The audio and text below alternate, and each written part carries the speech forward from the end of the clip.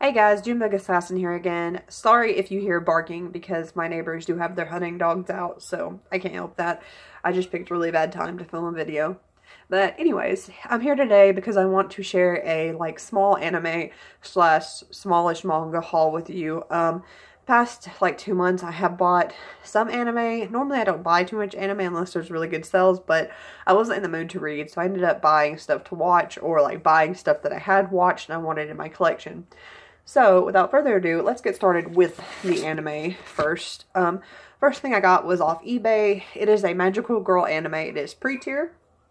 The synopsis of this is there's a girl, she moves to a big estate, and when she gets there, a bunch of magical knight boys tell her that she's going to be the next magical queen, and she's going to defend the world against the evil queen who was just released from I think she was in a tree, sealed within a tree, I'm not sure. But I bought this because I had watched it a while back. These are the cover arts, by the way.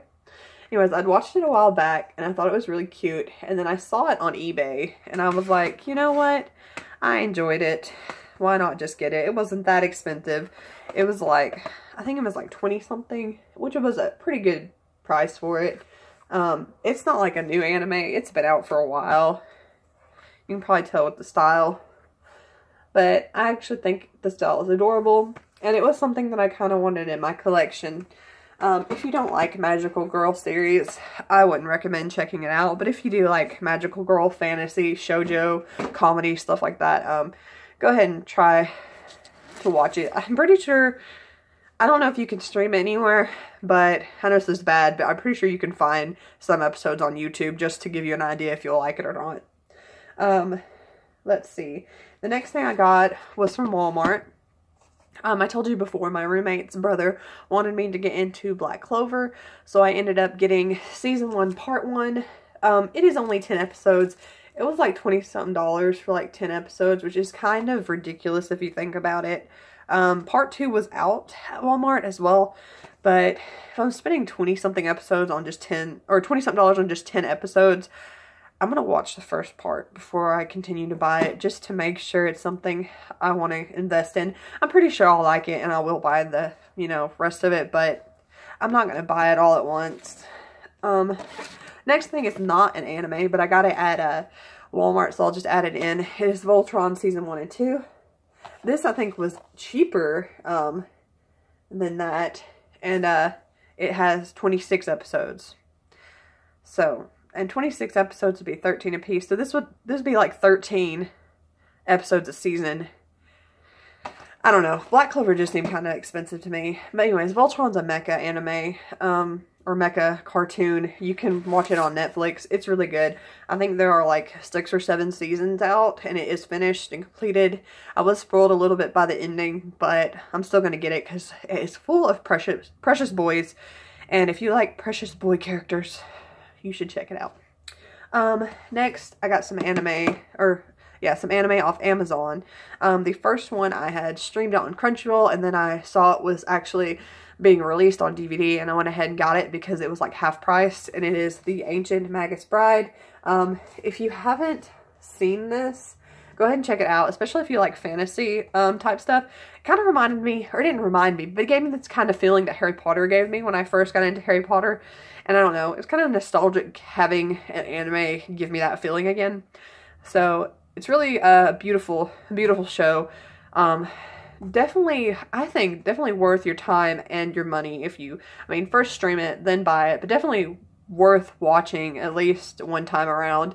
But yeah, it's really good. The last anime that I got, I also bought off Amazon. Streamed it on Amazon Prime first because it was on there for free. It was included with Amazon.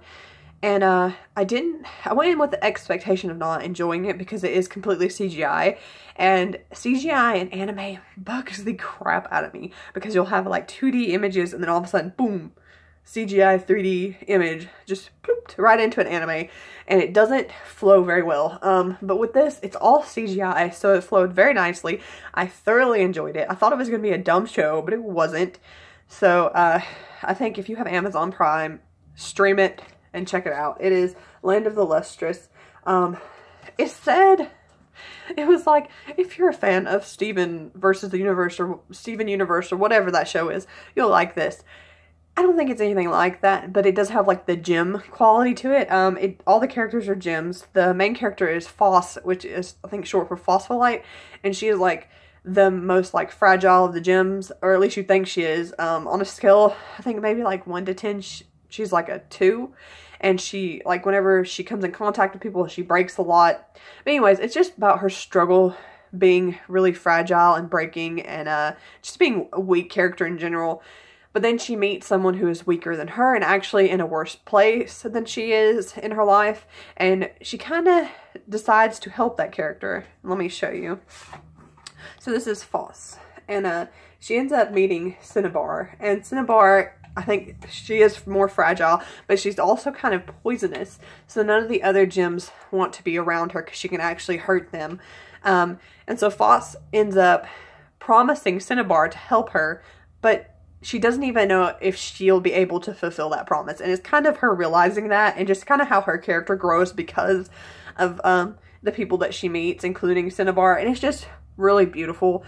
I really, really enjoyed it, and I didn't think I was going to. But yeah, beautiful characters. The CGI was actually very pretty. It has its dumb moments, but I think the characters' development and kind of like the mystery behind what's happening in the story really kind of just drew me in. But yeah, very, very good series. Just check it out if you have Amazon Prime. I know some of you probably do, especially if you order anime or manga off Amazon. You probably have Amazon Prime, so just go find it, try to watch it. If you don't like it, don't watch it, but if you do like the first episode, keep watching it because it's pretty good. I'm hoping there's a season 2 though, because season 1 didn't really get anywhere towards the mystery aspect, and I'm still very confused. A lot of people said it might be worth reading the manga, because the manga actually goes way past what that goes. But anyways, that wraps up the anime portion of this haul, so I'm going to grab some manga, and I'll be right back. I'm sorry if the camera angle has shifted, but I can't really help that, because I have to flip it around, stop it. But anyways, on to the manga portion of this video. The first one is one that I don't think I've showed, but I did buy it like really close to my last haul. But it is Yankees. I do have this. I have not read it. I've been avoiding everybody's reviews, trying to keep, you know, like a blind eye or to go in blind when I read this. I don't want to spoil myself. I will read it soon. I just hadn't been in the mood to read hardly anything. So yeah, sorry I haven't read it yet, but I do have it. Just hadn't got into it. Next, I bought this off eBay. It is the first 4 volumes of a, like, older shoujo series I read back in middle school or, like, early high school. And it is Absolute Boyfriend. We have volume 1. We have volume 2. Volume 3. And volume 4. Not for everybody. It is essentially about a girl who gets a cyborg boyfriend in the mail. So it's really random, but it is a comedy. And again, it's kind of childish. I read it when I was younger, but it was nostalgic to see it. And I heard a few people talking about it. And I was like, oh, I'm just going to pick it up because I know I liked it back then. There's a lot of series like that though. Like, Hanakimi. I do like that. But Kimi ni Todoke.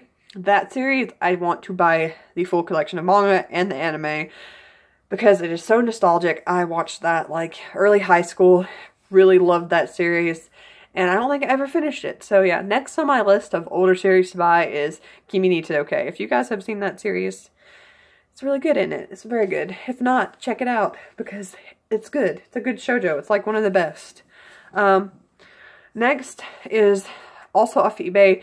I watched a manga YouTuber, and I don't remember what their name is and the name of their channel is. I'll probably be able to find them, so I'll leave a link in the description to their channel.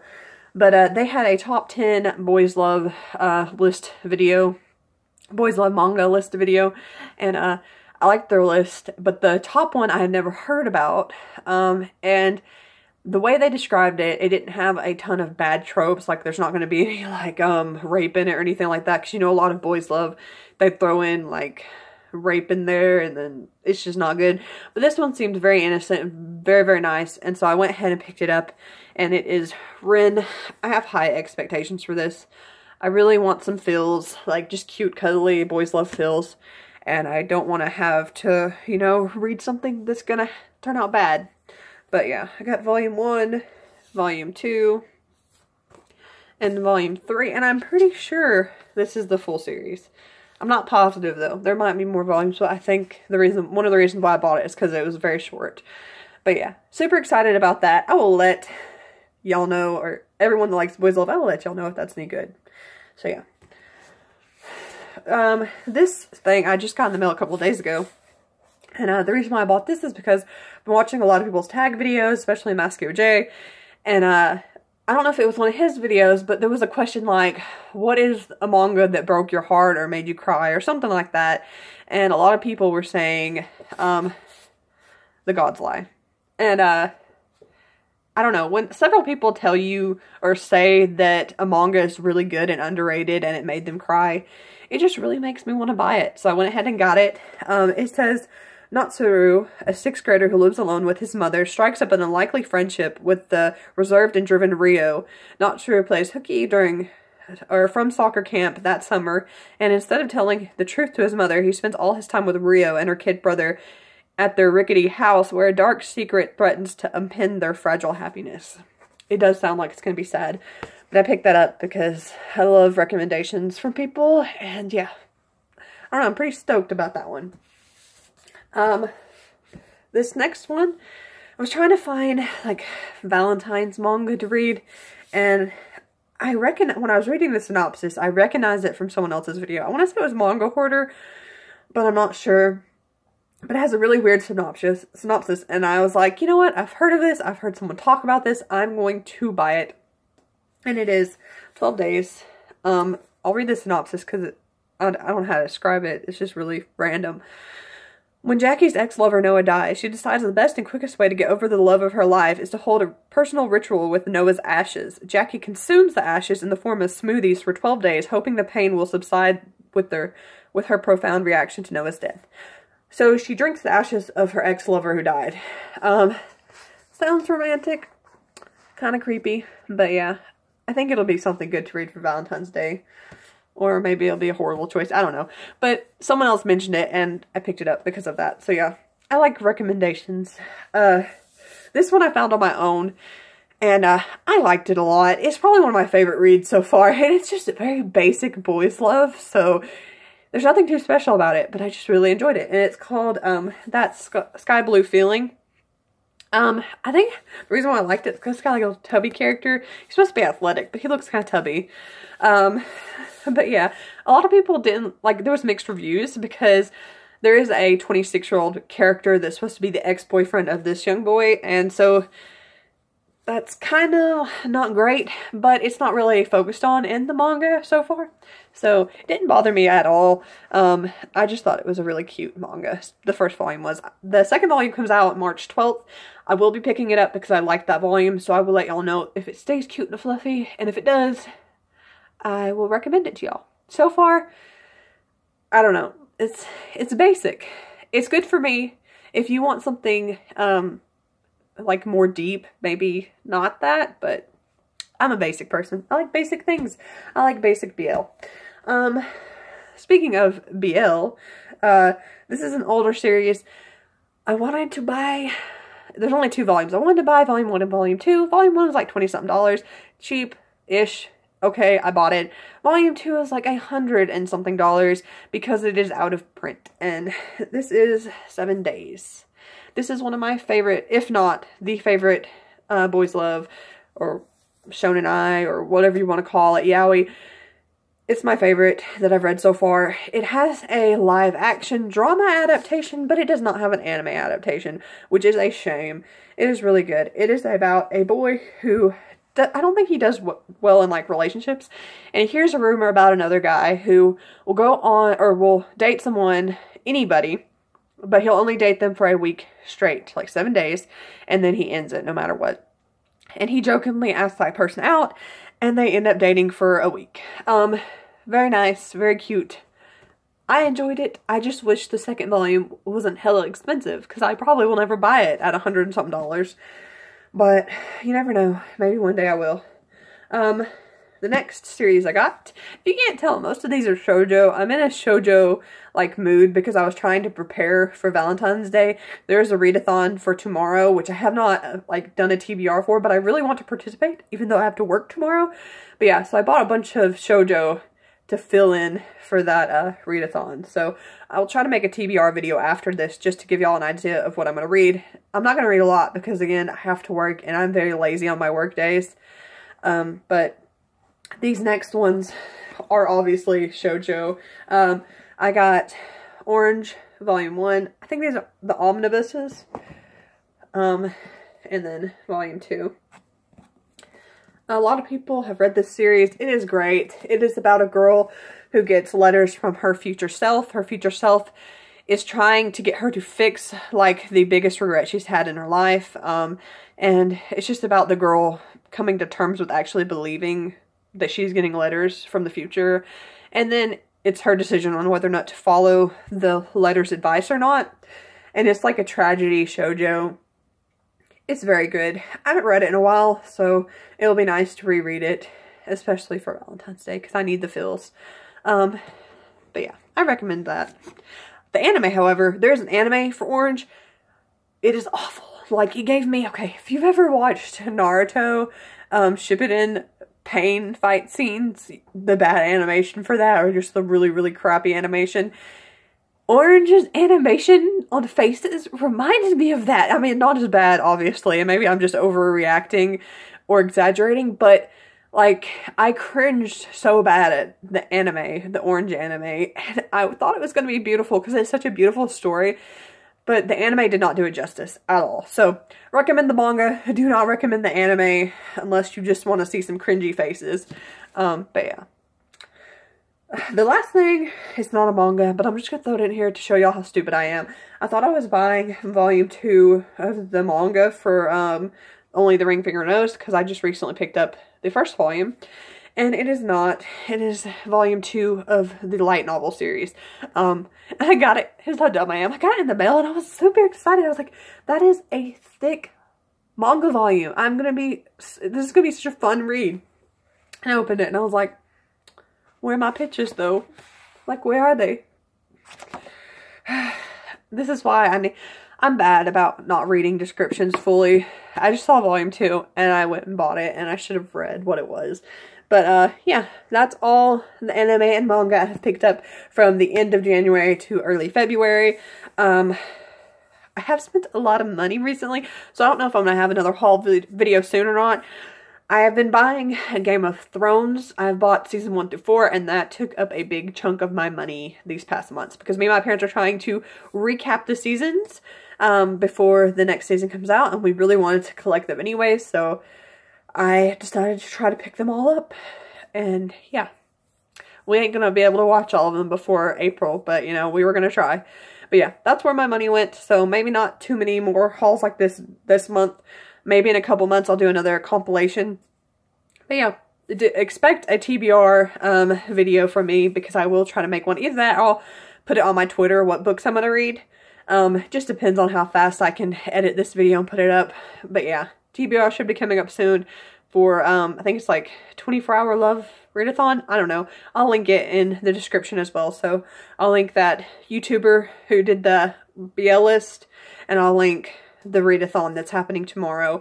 That way y'all can kind of get an idea of what's happening. But yeah, I hope you guys are doing well and have a happy Valentine's, because I probably won't post until after Valentine's Day. So yeah, have a good Valentine's Day, and yeah, I'll see you guys in the next video. Bye!